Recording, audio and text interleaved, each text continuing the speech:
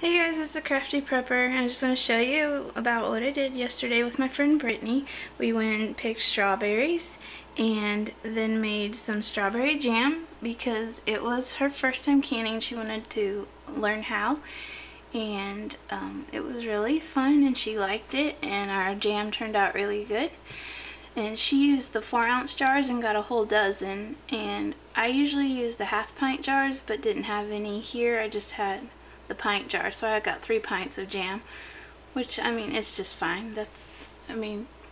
It's just a big size. Anyway, then we started looking through the big book of canning and saw a recipe for strawberry lemonade concentrate.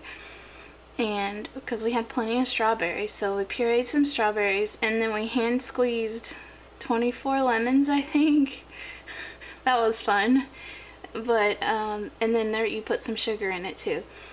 So then to use it, you use 1 part concentrate to 1 part water, or I think it says Sprite or something, or maybe a little alcohol of some sort. But then you have the fresh strawberry lemonade preserved for whenever you want it. So I thought that was pretty cool.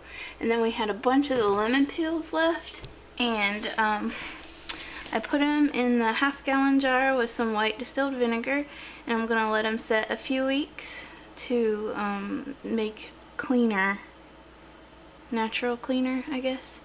But the Mrs. Wolfie made some with some clementine peels, I think, in hers, and then it cleaned really good, so I'm gonna try it out since I have so many lemon peels left over. Anyway, that's what I've been doing over here, and hopefully I'll get done unpacking and stuff and be able to get into some good videos. Anyway, take care, guys.